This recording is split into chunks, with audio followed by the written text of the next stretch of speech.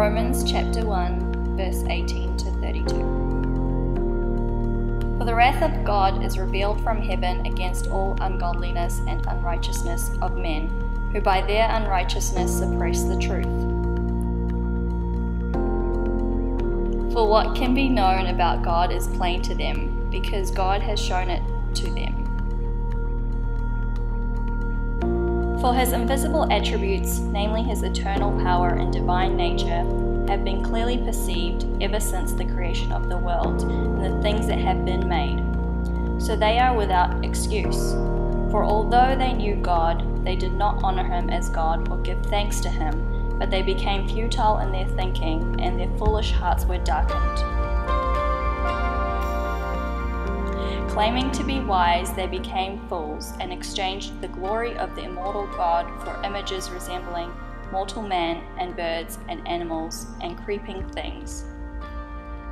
Therefore, God gave them up in the lusts of their hearts to impurity, to the dishonoring of their bodies among themselves, because they exchanged the truth about God for a lie and worshipped and served the creature rather than the Creator, who is blessed forever. Amen.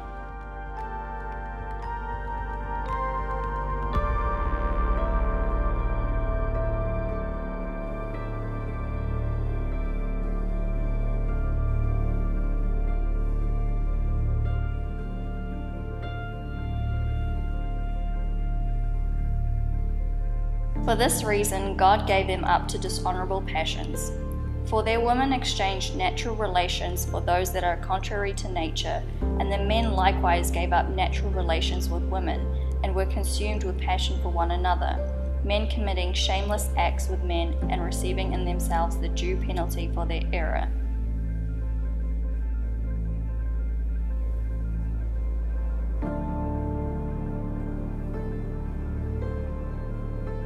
And since they did not see fit to acknowledge God, God gave them up to a debased mind to do what ought not to be done.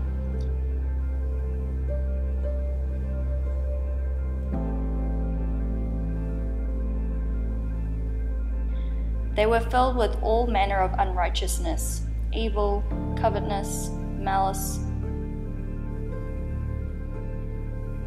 They are full of envy, murder, strife, deceit, maliciousness. They are gossips, slanderers, haters of God, insolent, haughty, boastful, inventors of evil, disobedient to parents, foolish, faithless, heartless, ruthless. Though they know God's righteous decree, those who practice such things deserve to die. They not only do them, but give approval to those who practice them.